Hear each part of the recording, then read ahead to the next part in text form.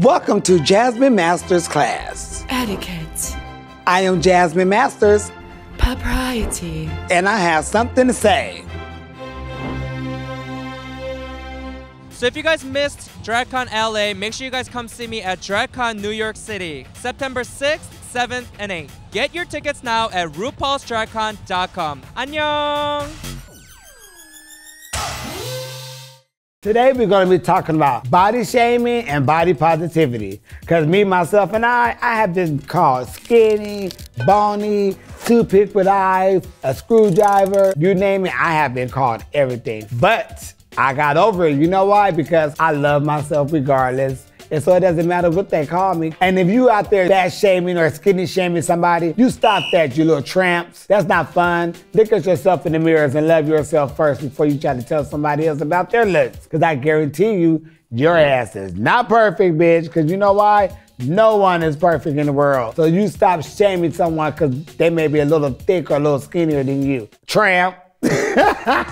And with that being said, I'm gonna slide on over here and read this letter and see what one of my jishies had to tell me, because you know everybody got a problem. And this says, Dear Jasmine, I am getting to know a guy that is shorter than me, but he is so fine. I am 6'2" and he is 5'3". Okay. Sometimes it's really awkward when we interact because of the height difference.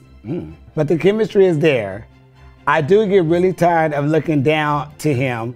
What should I do? We haven't had sex yet. I'm versed and I like to bottle sometimes. How the hell does that work? Sincerely, a 6'2" bottom. Real sincerely, a 6'2" bottom. Let me tell you how that works. You politely bend your tall ass over and let his short ass get up in there and knock your walls out of socket. And let me tell you something. The short ones always have these like baseball bats and these real strong ass that be bigger than them, and that's what you really want. You so tall. Don't worry about him being smaller than you and you're so tall. That what kind of makes it cute, because it's always the tall ones who want to sprawl their legs and shoot them up like this anyway. But don't worry about the awkwardness. He's short, you tall. Pick his little ass up and carry him on your goddamn waist or something. But the main thing is, make sure that he is versatile, because you don't want to have this little person thinking you this big old manly full top and then you want to get your ass sprawled over too. So make sure that's a communication you both understand. But other than that, bend your ass on over or lay down on the bed and let his little small ass crawl up in there and knock your cobwebs you lose. Simple. That's what you do. And enjoy, and then send me a letter and tell me how it was. Because I really want to know. I won't tell nobody. It will stay between us. With that being said, let me go read another letter that one of you has sent me with your problems. Dear Jasmine, why is there so much fat shaming in the gay community? I tried to hook up with many people, but when they see me in person, they reject me and instantly tell me to leave because I'm too big for their liking. Regards, a Jish. Because people are assholes. That's why. People are absolutely assholes. I don't know why our community is so blind when it comes to dating someone who's a little overweight or thickums. I don't get it. That's just somebody who's closed-minded and who don't love themselves. Because if they love themselves, they wouldn't care what love came in. As long as somebody's gonna make them happy, that's what they should be looking for. For me personally, I love a little thickum. Somebody, you know, little, get your thick ass in the bed, thick, all that. Yes, indeed, we're gonna eat together, you know? And it sounds like you're a beautiful person in the inside. I'm pretty sure you're a sweetheart. And trust me, the right one will come along. If not, call me. And if you are one of those people who like to body shame somebody, you know what? Your ass need to look in the mirror, because I guarantee you, you are not perfect. That's why you body shaming somebody else. They keep all the looks and the talks off of you, because you know you have flaws. Your flaws, love your flaws, and stop putting someone else down to bring yourself up. I remember one time, baby, let me go on.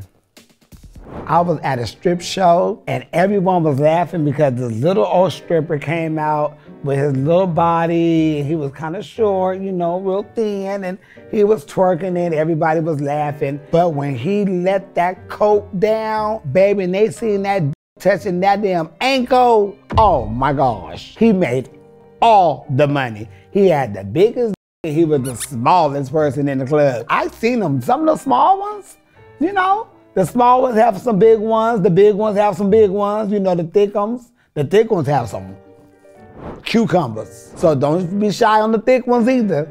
I met this guy who was 6'3" one time. And you know, you think of somebody really big, you think, oh my gosh, that's gonna be so much going on down there. Baby, that was small. That was so damn small. That looked like it was a premature.